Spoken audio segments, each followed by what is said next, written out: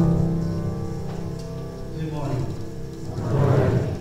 It's good to be with you this morning. Opportunity to worship the Lord together again. It's wonderful.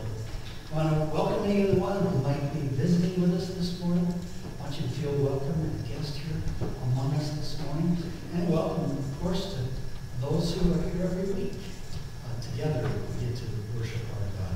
Just a quick announcement. There will be a brief meeting this morning after service for parents of the high school youth, and that meeting will be right here in the sanctuary. Let's pray, shall we? Lord, you've called us to come into your house.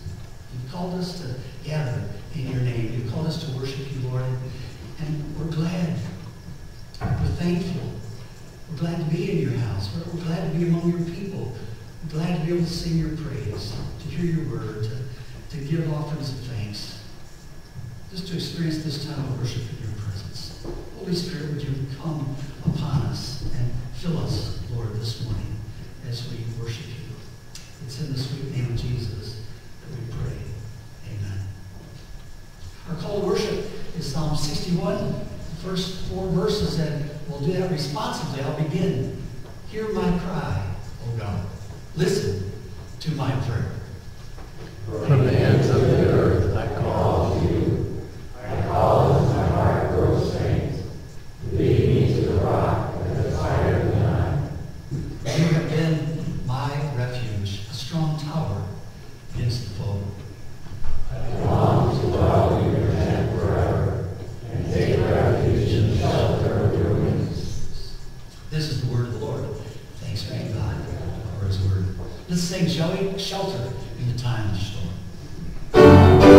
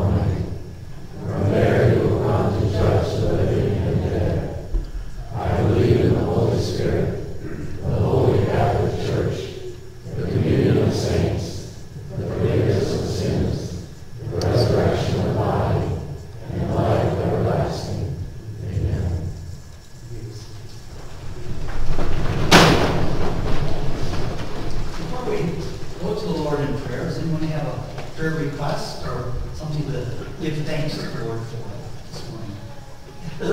Well-born grandson. Well-born grandson. Is that coming soon? Just happened Friday. Oh, praise God. Okay. And what's the little guy's name?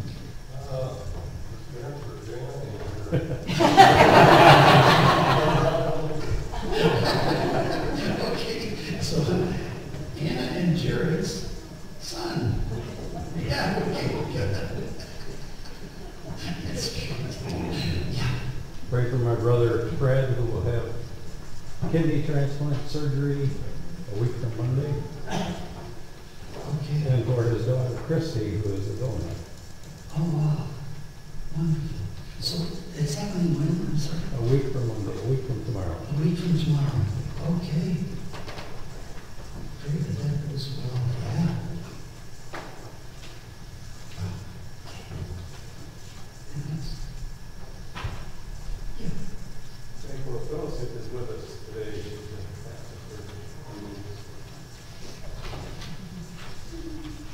Good day to hear Phyllis.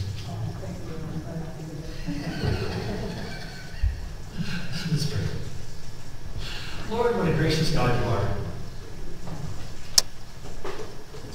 We acknowledge, Lord, that we don't always see that. We don't always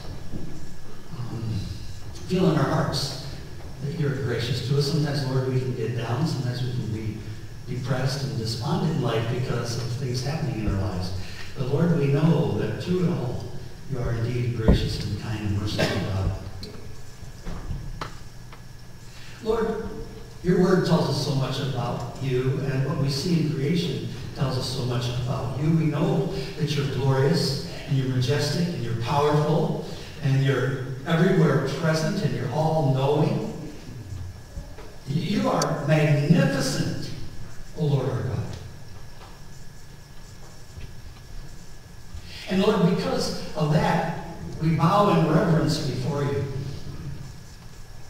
Oh, it's even more wonderful is that you are kind, compassionate, faithful, forgiving, loving, slow to anger, and abounding in grace and mercy.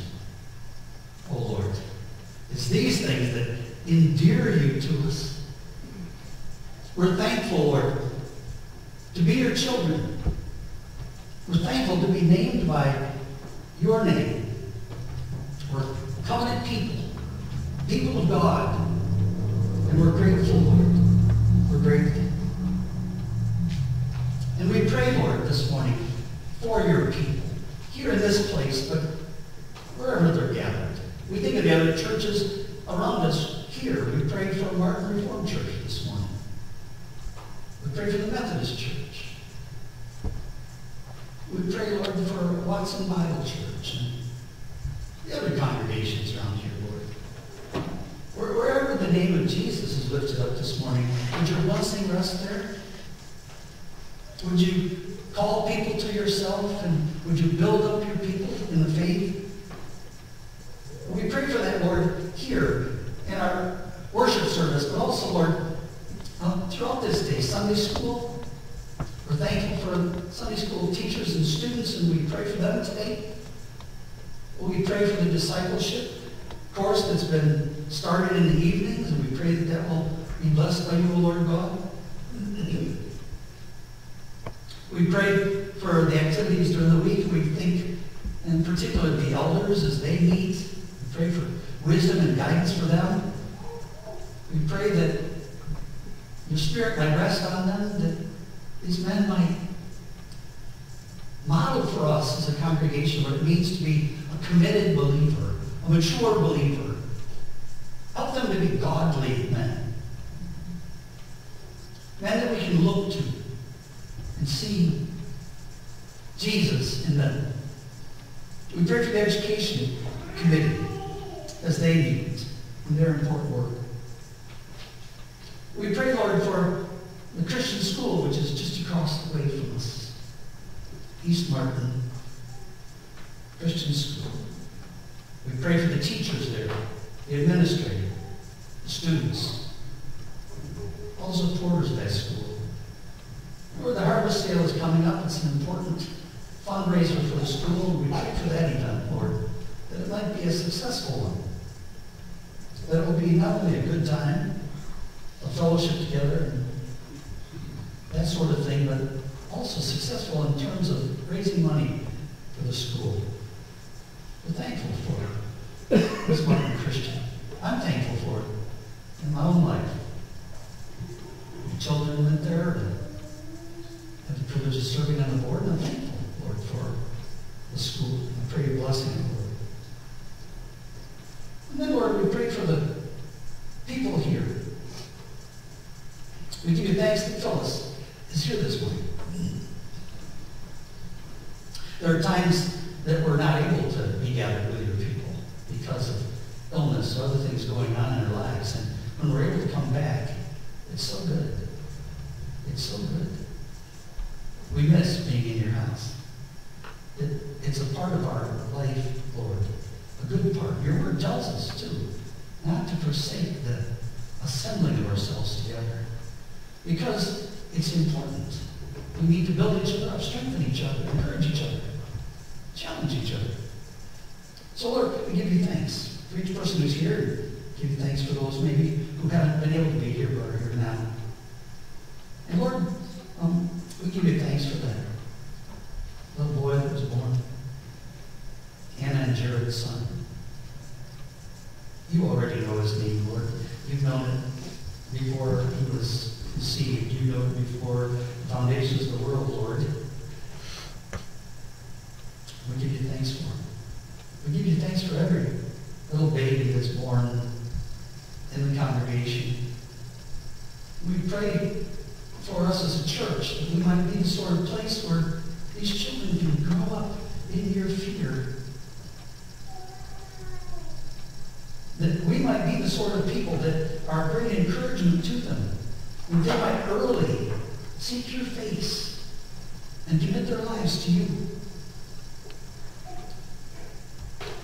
Lord, we pray for Fred and for his daughter, I believe it was. Fred, as he receives kidney a week from tomorrow, his daughter, she needs that kidney. I pray that it's a successful surgery for both of them, and pray, Lord, that it's successful, not just the immediate surgery, but that the result of it, Lord, is good in Fred's life. Lord, we so depend on you. Every one of us does. And times like that, we realize it's so deeply. Our lives are in your hand, oh Lord. Hold us up. And now, Lord, hear our voices as we join our voices together in praying the prayer that we learned, the Lord's Prayer. Our Father, who art in heaven, hallowed be thy name. Thy kingdom come, thy will be done, on earth as it is in heaven. Give us this day our daily bread, and forgive us our debts, as we forgive our debtors. And lead us not into temptation, but deliver us from evil. For thine is the kingdom, and the power, and the glory forever. Amen. Amen. Let's worship the Lord with tithes and offerings given to him.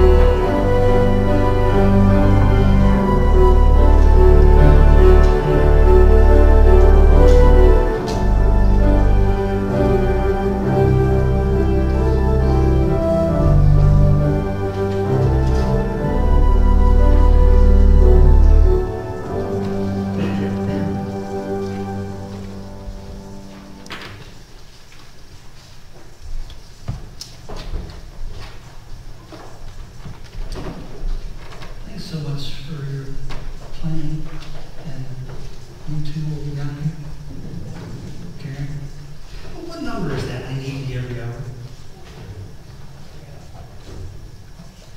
It's a celebration of the numbers. Can we sing it before we have the message? I need the number because it's not going to be on the screen. 638? 638.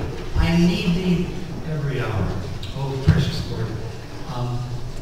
Let's stand when the music starts and let's sing that, shall we?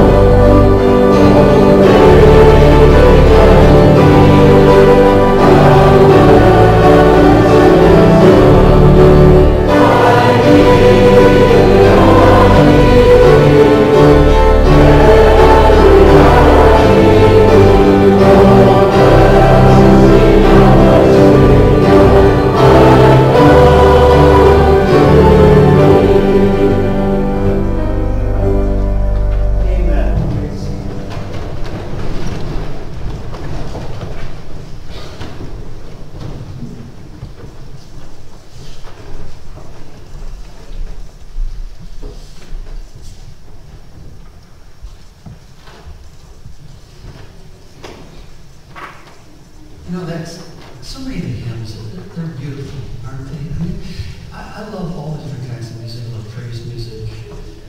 I love guitars and drums, and I love organ and piano, and I just love to praise the Lord. But some of the hymns, they're prayers. I mean, we just sing.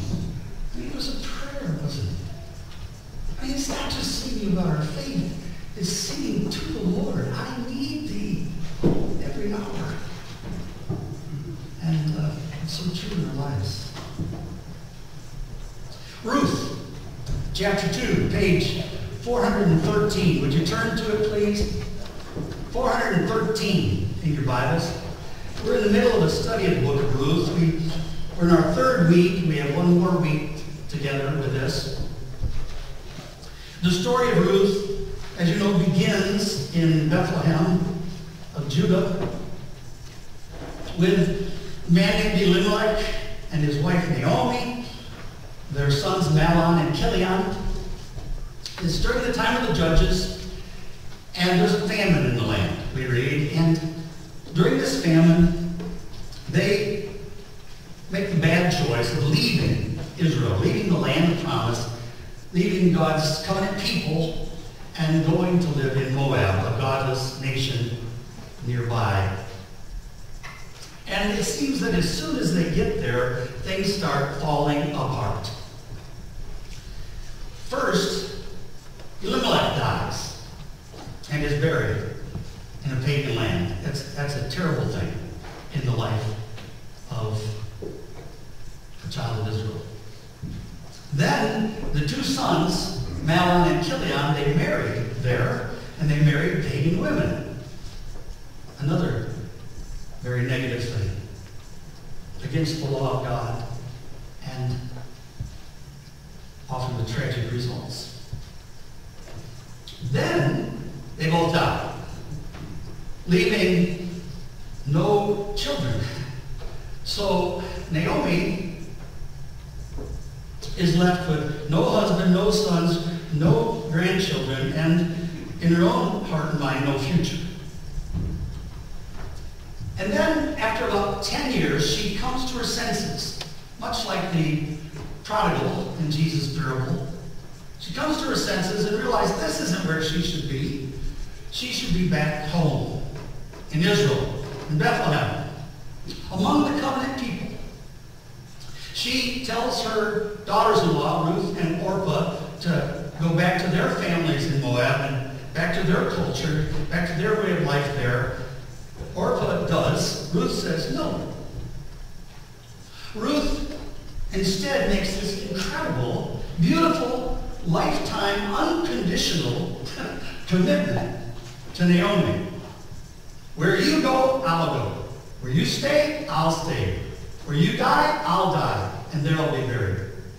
Wow. And she makes this commitment to Naomi's people. Your people will be my people. I don't want to be a Moabite any longer. I will be one of the children of Israel together with you. And your God, the living God, the Lord God, the Almighty, will be my God. It's an incredible commitment. And then Ruth and Naomi head back, come to Bethlehem just at the time of the barley harvest is beginning. Now, last time we saw Naomi. And we mentioned that there's really two stories going on here at the same time. The story of Ruth, but also the story of Naomi. And last time we really focused on Naomi, and we saw what a dark place she was in. We saw how hurt she was and how bitter she had become. She couldn't get past all those things that happened in her life. And she was filled with bitterness toward God. We noticed even that she called herself Mara. Don't call me Naomi, which means pleasant. Call me Mara, which means bitter, because the Almighty has made my life bitter. She blamed God, and she was bitter toward God. And now we come to chapter 2. And we're going to be working our way through chapter 2 this morning. Before we do, let's pray. Lord, we're about to open your word together. We're about to read these words. We can do that, Lord. But they only contain a blessing for us if you open them for us. If you enlighten our minds and our hearts, and if your Spirit makes them powerful. We know you can do that, Lord, and we pray for that. We pray that indeed you would speak to us. We pray in Jesus' precious name. Amen. Chapter 2, verse 1.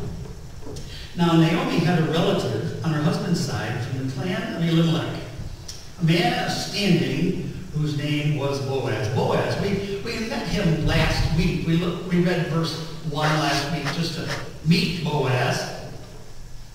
And we know he's going to play an important role in the story. You can just tell that by the way that he's brought into it here. And indeed he does. Plays a very pivotal role. But notice a couple of things about him right now. One is that he's a relative of Elimelech's. Now that's important. And we'll see how that's important later. But it's very important. And notice number 2, that he's a man of standing, it says. The ESV, English Standard Version, translates it, he was a worthy man. It means that he was an important man in Israel. He was a man of character, and he was a godly man. This is Boaz. It's important to know him. Verse 2 and 3. And Ruth the Moabitess said to Naomi, let me go to the fields and pick up the leftover grain behind anyone in whose eyes I find favor. Naomi said to her, go ahead, my daughter. So she went out and began to glean in the fields behind the harvesters. As it turned out, she found herself working in a field belonging to Boaz, who was from the clan of Elimelech. A couple things. First of all, she went out to glean. Now, this was a common thing in Israel. There was a provision in the law of God for this very thing. There's a provision that the poor in Israel could glean in the fields of the harvest. In fact, the harvesters, according to the law, were not to go back to pick up anything they dropped or anything they missed. They were to leave that for the poor. And they were not to harvest the corners of their field. They were to leave those corners for the poor. And so poor people would come and they would follow after the harvesters and they'd gather the grain that was left in the corners. And this was, if you will, a part of the welfare system of Israel. It was a way to provide to the poor, but also to maintain the dignity of work. Boy, this is something our government could learn from. That's enough about that. Notice also that it just so happened that she gleaned in the field of Boaz. Notice how it says it in the verse. It says, as it turned out, she found herself working in a field belonging to Boaz. This is a literary technique that's called hyperbolic irony. Hyperbolic irony. And you go, whoa, that's impressive. But the idea is that it's stated this way to show that this wasn't by chance at all. It didn't just happen to be the case that she gleaned in that field. As it turned out, this was the providence of God. That she goes to this field to harvest the grain, to glean. God's directing her. God's way ahead of what's going on here. And the Lord directs her. And as it turned out, she found herself harvesting in this field by God's direction. He brought her right there. You know, friends, this is the way we see it in Scripture over and over again. In the stories of Scripture, we find that God is working things out for His purposes. And this is the way it is in our own lives, too, isn't it? Brothers and sisters, God is the great multitasker. He wastes nothing. And He's always working in our lives. And He's directing us. He's always at work. Many times we do not see it when we're in the midst of it. Isn't it true? I mean, I'm talking to people who've lived a bit of life here. When we're in the midst of it, many times we don't see how God's working. It's when we look back that we can see it. Karen and I, last November we celebrated our 50th anniversary, although because of COVID we couldn't really celebrate it with the kids and everything like we wanted. But 50 years, you know, and as we look back, just see how the Lord directed things. How this had to happen so that this could happen. And how He led here so that this would take place. And how He led us all the way.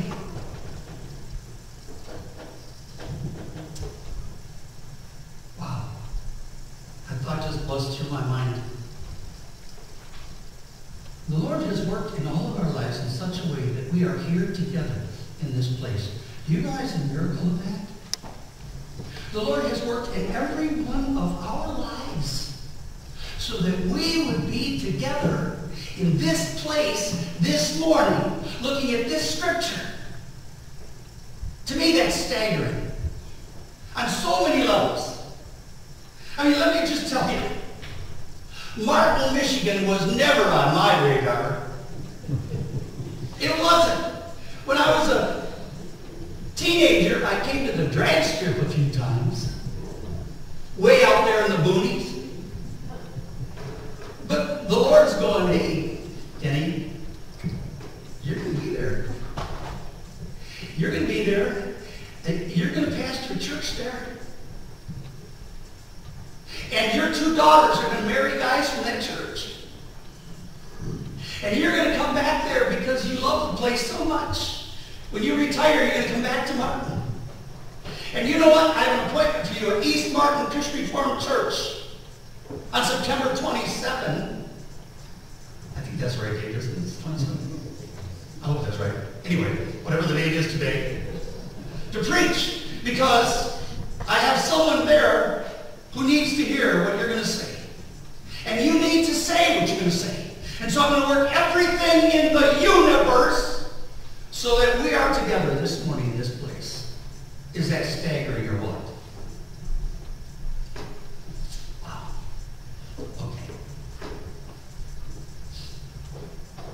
I remember a professor in seminary, I really didn't care for him, but he did say some good things.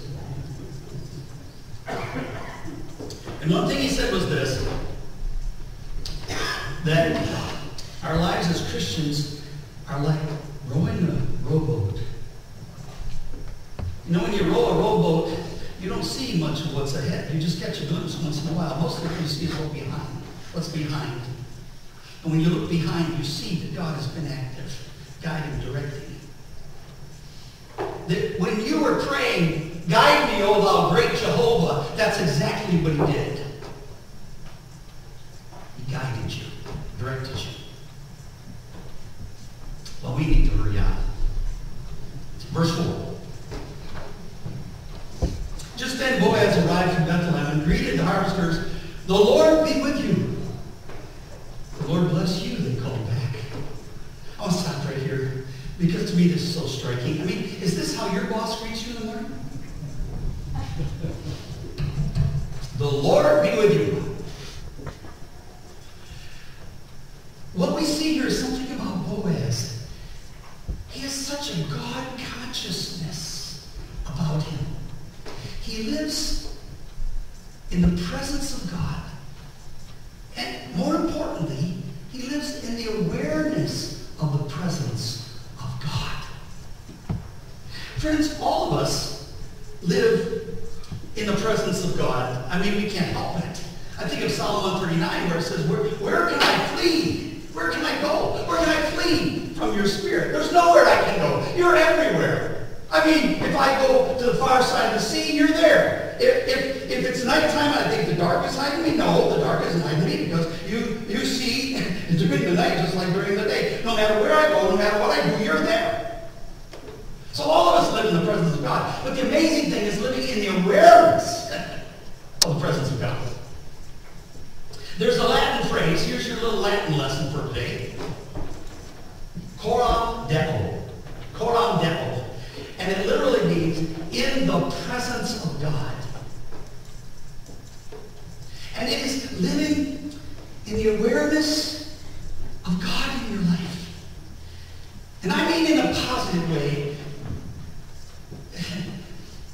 I remember learning a song when I was a kid, oh, be careful, little eyes, what you see. Oh, be careful, little hands, what you do. Oh, be careful, little feet, where you go. Why? Because God's watching. And it's kind of like, you better be careful what you do because God's watching. Well, you have to be careful what we do because God is watching. But that's not what I'm talking about here. I'm talking about a very positive kind of living in the presence of God, awareness of the presence of God, with a sense of his love and favor in your life.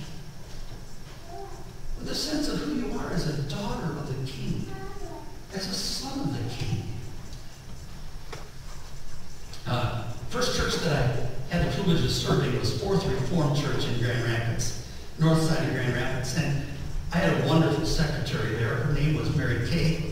And Mary Kay made a cross stitch for me that has been on one of my walls ever since. Usually hanging in one of my offices along the way at different churches I served and so on. And it's a picture of a young boy on a swing. And he's like forward on the swing, and his face is looking up toward the sun, and he's just soaking up the rays of the sun. And then she stitched in this scripture, Psalm 31:16, make thy face shine upon thy servant. That's the idea. Coram Deo. Living in the presence of God. In the awareness of the presence of God. In the awareness of his favor. God loves me. He really does. I mean, it's a staggering thought. It's like, why would he? When he knows me so well. But he does. He loves you. He looks at you, if you confess Jesus Christ as Savior and Lord, he looks at you as his child, his precious child that he loves. And he looks at you with a smile on his face. And living Coram Deo is living in the awareness of that and soaking up the goodness of that. That's how I want to live. I don't always live that way, I got to tell you. That's how I want to live. I want to live with a sense of a smile on my life. And that shows even in the way we talk. You see, the Lord bless you. Yeah, we should talk more like that. Because talking like that reminds us of the fact that we are always living in the presence of God. It's almost like we become ashamed to use spiritual language. That's even the case with some of us as pastors. I've come to really love some brothers in the ministry who aren't ashamed to say to me, you know, can the Lord really bless you tomorrow as you preach? May the Lord really bless you as you do that. And then I can say the same thing back to them. Because we believe it. We believe in our need for the Lord to do that. And we want to live in the awareness of his presence. So shoot, we gotta move along here, folks. Why are you slowing me up like this? You know, friends, I really love being here. I'm loving this. I hope you realize that. Verse 5. Boaz asked the foreman of his harvesters, whose young woman is that? Whose young woman is that? Now, I don't think you read that first, you might think that what he's saying is, you know, whose servant is that? Well, I may be saying that, but I don't think so. I think, you see, Bethlehem is a small town. Now, I know that we don't live in a small town.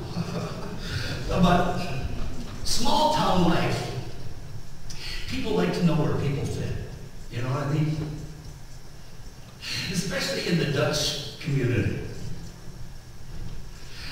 We hear somebody's name, and the first thing we go is, oh, are you so-and-so's brother? Is that your brother? Is that? We play Dutch bingo, don't we? Where do you fit? We want to know where you fit.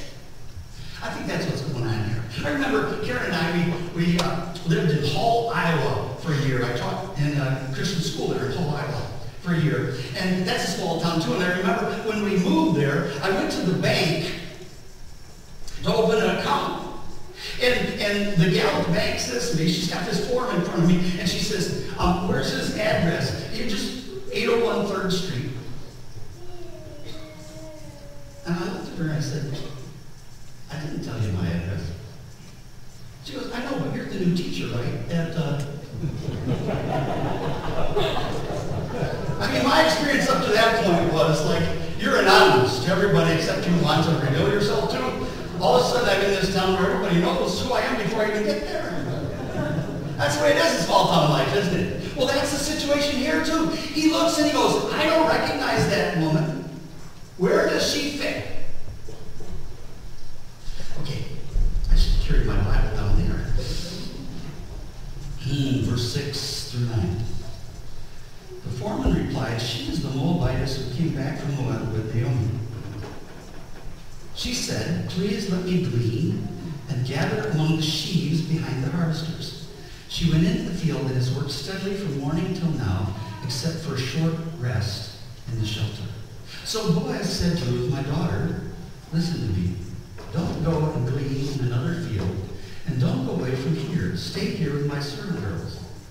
Watch the field where the men are harvesting and follow along after the girls. I've told the men not to touch you, and whenever you are thirsty, go and get a drink from the water jars that the men have filled. Well, what do we see here? Well, we see something about Ruth's character and something about Boaz's character. First, about Ruth, we see she's a hard-working young woman. They said, good grief, she hasn't even taken a break except one time when she stopped to rest. Otherwise, she's been working since morning. And she even asked permission, which she didn't have to do because it was the law that said that she could. Well, that's Ruth. But we also see Boaz's character. Here he is looking out for this person that he doesn't know. He's concerned that she be protected. He's concerned that she's taken care of. Why? Well, let's keep reading. Verse 10 through 12. At this, she bowed down with her face to the ground. She exclaimed, why have I found such favor in your eyes that you notice me, a foreigner? Boaz replied, I've been told all about what you have done for your mother-in-law since the death of your husband. How you left your father and mother and your homeland and came to live with a people you did not know before. May the Lord repay you for what you have done.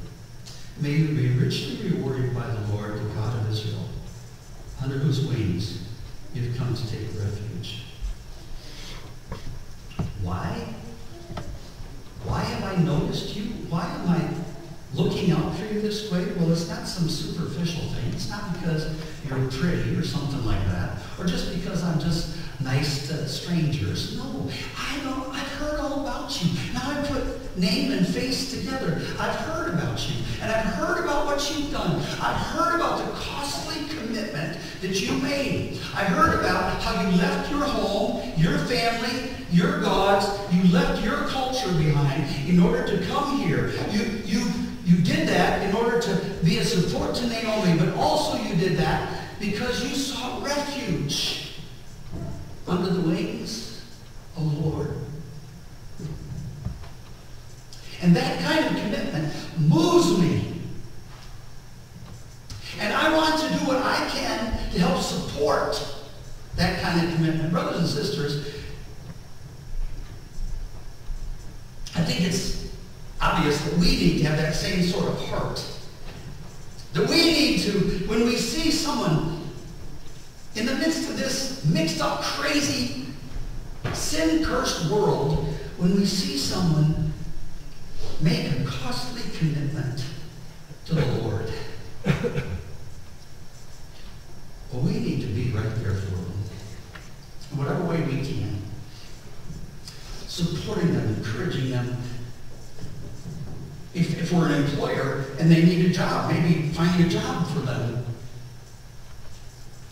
If we're a church and it's somebody who's in need, we come underneath that person and help support them as they try to live their life. Because this sort of commitment to the Lord should move us deeply. Just like it did Boaz. That's why he's doing what he's doing. He's not trying to gain anything out of this himself. He just simply sees the commitment she's made, and he wants to support it. It's a marvelous, beautiful thing. Notice also, if you would, the phrase at the end of verse 12. May you be richly rewarded by the Lord, the God of Israel, under whose wings you've come to take refuge. You know, I read that, and it just kind of arrests me. So you can read right by it, and on to the story. But friends, there's a picture here, isn't there? It's an incredible picture. It's a picture of God, and it's a picture of the person who comes to the Lord, who trusts in the Lord. First of all, it's a picture of God. It's an amazing picture. He's pictured, if you will, like a mother bird. under whose wings you come for refuge. He's pictured as this mother bird or father bird, but it's usually the mother bird that does this, right? That gathers the chicks under her wings. Now, when the chicks are on their own, when they're out there on their own, they're very vulnerable, right? Predators can get them very easily. But when they're under the wings of the parent bird, they're safe. Because the parent bird becomes fiercely protective when the chicks are under the wings of that parent bird. And that's the picture we have here of our God. This is our God. He's fiercely protective of those who come to for refuge in him. And he puts his wings, if you will, around them and holds them close. And friends, this is also a powerful picture of those who trust in Jesus. We're pictured, if you will, as chicks who come to hide under the wings of the Almighty God. This is who Ruth is, but this is also us, isn't it? This is us. And I love this picture. That's why I titled the message what I did, Under His Wings. In fact, in my own mind, that's been the title for the whole series. I just haven't shared that with you. But Under His Wings. It's such an incredible picture. I'm not ashamed at all to say that that's me, under the wings of God. I need thee every hour, O precious Lord. That isn't just a song, is it? That's true, isn't it? If you've lived a little bit of life, you know it's true. I need thee every hour, O precious Lord. And I'm under the wings of the Almighty. What a powerful, wonderful picture it is. Lord, hold me. Lord, pull your feathers around us, Lord. Hold us tight. Hold us tight. This is what we read in our call to worship this morning. Psalm 61, verse 4.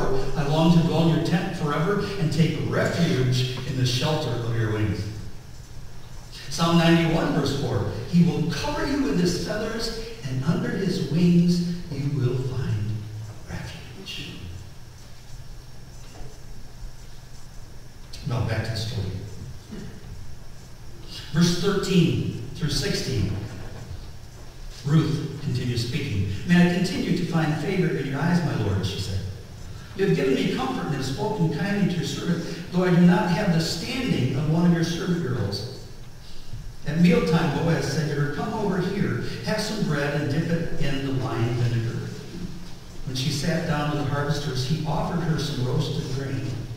She ate all she wanted, had some left over, and put it in a doggy bag.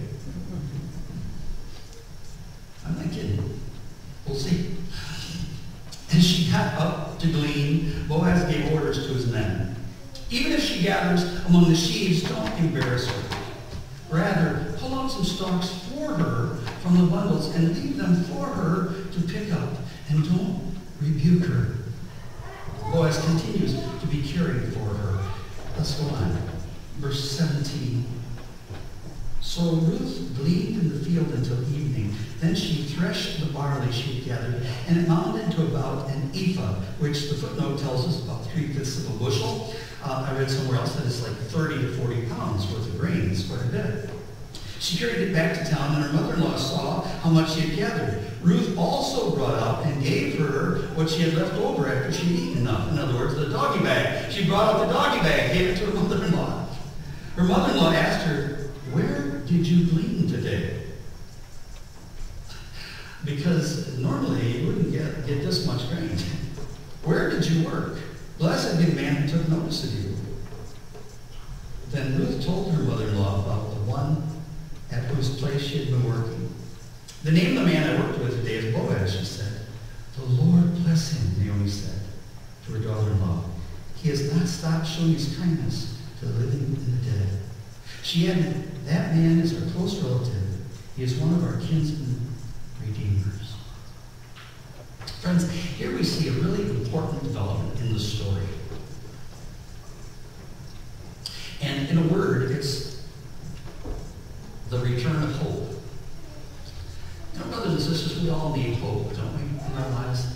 We need hope in order to live. And for us as Christians, the hope ultimately is that blessed hope of the appearing of our great God and Savior, the Lord Jesus Christ. That's the Scripture calls it a blessed hope.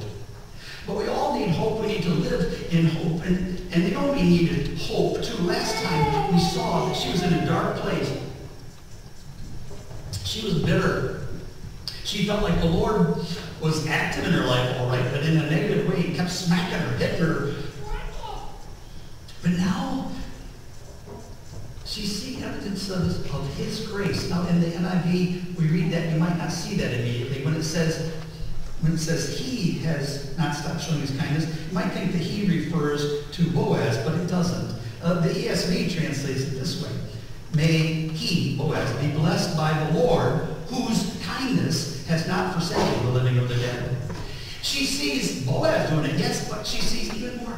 God is doing it. God is showing kindness. And hope begins to return to her heart. It changes everything. It's the beginning of the end of her bitterness, as we see in the story, as we continue to see it. It's the beginning of the end of her bitterness, beginning of the end of her feeling forsaken. She sees a new evidence of God's grace that changes everything. And brothers and sisters, the same thing can be true in our lives. The last time that we looked at Naomi, we spent a lot of time on it. If you were here, actually the whole message was just on a few verses. We saw that Naomi was bitter because of the hard circumstances of her life, and we saw how we can be too, and that we can get stuck. I mean, we can really get stuck. And it really doesn't take that much. It can start with something pretty minor, but there's a downward spiral, and we can get to a place that isn't a very pretty place, a bitter place, an angry place, a place where we don't see the goodness of God in our lives, and it sucks the joy right out of our life. But when that happens, like we said last time, we need to hang on to the knot that we've tied. The knot that is the assurance from the Word of God that God isn't against us, He's for us. And that He loves us with a love that cannot be altered or changed. Nothing can separate us from that love. And that He goes with us. And that He hasn't forsaken us, but He's with us. And we need to hang on to that knot, especially until we see some new evidence of His grace. Just like Naomi sees here, she sees new evidence of His grace, and it changes her at a very deep level. And the same thing can be true in our lives. When we see a new evidence of His grace, and we will, because God loves us, and we'll see new evidences of His grace, or His mercies are new every morning. We need to hang on to that knot until we see that. One more thing, really. I want us to notice that we're at the end of verse 20. It says, that man is a close relative. He's one of our kinsman redeemers. Kinsman redeemer. Would you say that word with me, please? Kinsman redeemer. Now, a kinsman redeemer is exactly what the word says. A kinsman who's a redeemer. A kinsman redeemer is, first of all, a kinsman. Someone closely related to another person who is in trouble. Perhaps a brother of that person, or an uncle, or a cousin, but a close relative of the person who is in trouble, has some difficulty. And the second thing is that they're a redeemer. The idea is that they literally stand in the place of that other person. So that, for example, maybe that other person, that close relative, maybe is enslaved because they weren't able to pay their debts or whatever. And the kinsman redeemer pays the price of their debts so that they can be released from slavery. Or maybe that relative has had their land taken from them because of their debts or whatever, and they've lost title to their land. The kinsman redeemer stands in their place and pays whatever it is so that they can repossess the land, not for them, but for that relative. Or it can be that a man dies and he hasn't had any children. And the kinsman redeemer actually would marry the wife of that person who died. And when they would have children, if they had a son, that firstborn son became not that man's son, but the son of the one who died. He takes the name of the one who died so that he'd continue that line in Israel, so that lineage wouldn't be lost, so that family wouldn't lose its place among the covenant people of God. It was an incredibly important position. A kinsman was a redeemer. Not just anybody, a kinsman. It has to be family, close family, and it's a redeemer. Now, we'll see in the story when we get to chapters 3 and 4 next time how important that is in the story. It's an incredibly important role, and it has deep significance in Israel. Well, this is Boaz.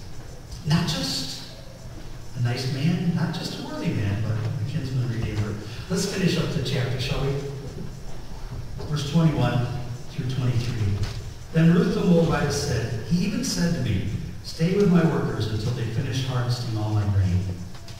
Naomi said to Ruth, her daughter-in-law, it will be good for you, my daughter, to go with his girls, because in someone else's field you might be harmed. So Ruth stayed close to the servant girls of Boaz to glean until the barley and wheat harvest, both harvests, barley and wheat harvests, were finished, and she lived with her mother-in-law. Yes, it was good for her to stay. But Boaz goes, and we'll see how it plays out next week. Let's pray. Lord, your word is fascinating. Even a story like this that many of us here anyway, Lord, we've heard many times, we've read it many times. But yet as we look closely at it again, Lord, new things pop out at us, and we see the beauty of it. And Lord, that's the wonder of your word. And Lord, we pray that these things might go with us in this day. That we might be changed by it. Lord, rekindle our hope. If we're caught in feeling that you're not for us as you should be, rekindle our hope, I pray. And Lord, help us to live in the awareness of your presence in our lives. And see your smile. And soak up your grace. It's in the name of Jesus. Amen. We're going to sing together, and guess what song we're going to sing? Under His Wings. Let's rise as the music begins and sing together. Under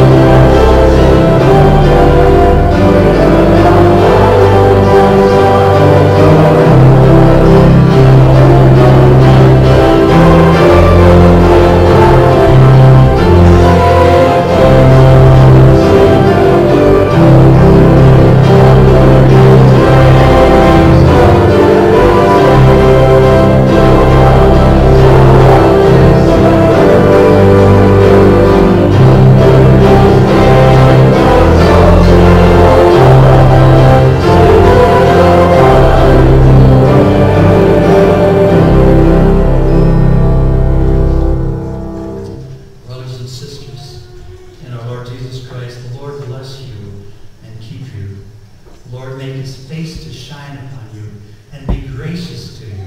The Lord lift up the light of his countenance upon you and fill you even to overflowing with his peace.